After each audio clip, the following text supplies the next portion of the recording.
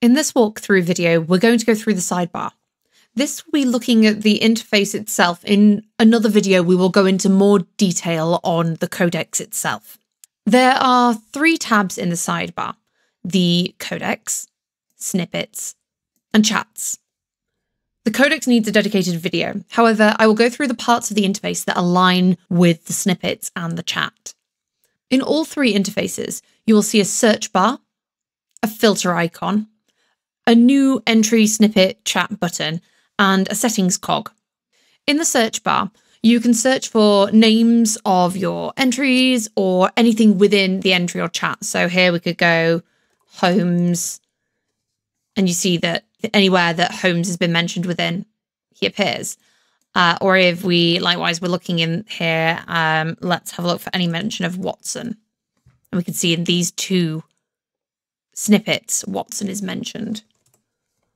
Likewise in the chat. You can also press clear to remove your search filter. In the snippets and chats, the filter icon can go by filtering has no content if you want to find empty snippets or chats that you might have set up but haven't written anything in.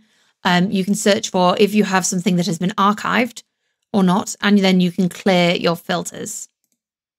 For the codex, you have many more options, including whether the entry has a certain attribute like a thumbnail, description, if it's global, if it has additions. You can also search for if there is a specific tag on your codex entry or the type of entry it is, i.e. character location. Next to this is the new entry /snippet/chat button that opens up a pop-up of your new entry.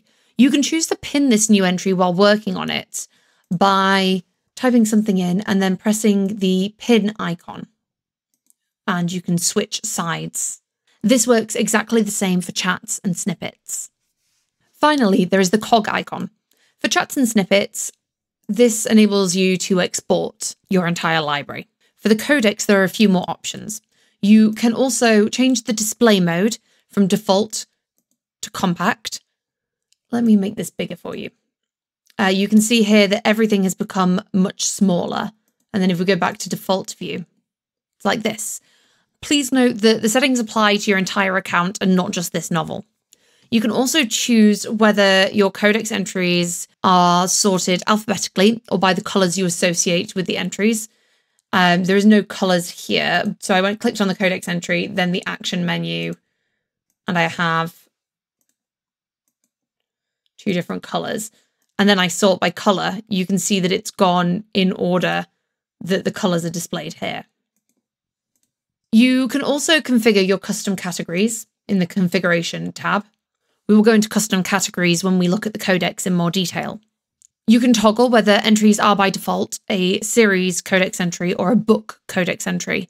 As with the display mode, this also applies to your entire account. You can also export your codex entries either by type or all of them at once. At the bottom of the sidebar, you can see your profile image, which opens up the same profile menu we went through in the home interface, a shortcut to the settings dialog box, a button to the prompts interface, an export button, and finally the save status. Hovering over this allows you to see when your work was last saved.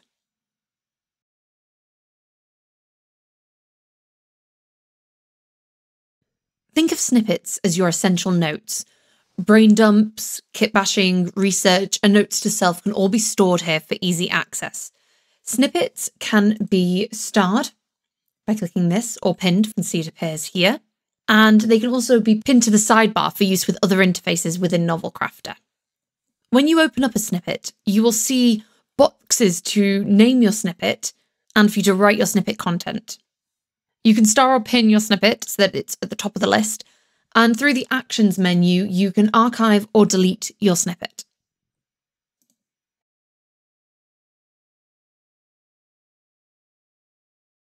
The chat part of the sidebar is very similar to the snippets section. Like with snippets, you can open up a chat as a pop-up, you can pin them to the sidebar, and move them from left to right.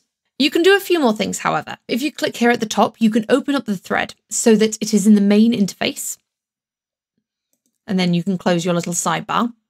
If you're within a chat and you open up the actions menu, you can choose to start or pin the thread, copy the entire conversation in various formats, and archive or delete the thread. A chat pinned in the sidebar or floating functions exactly the same as chat in the main interface. If you want to rename your chat, you will need to open up the thread, and then you can name it here. If you have a chat already open up in full, you can easily split your view via the action menu as well. This way, you don't need to hunt for it again. So if we go here, split, and then we can move into the plan interface without having to go via the sidebar. Thank you for watching. In the next video, we will go more in depth into the codex.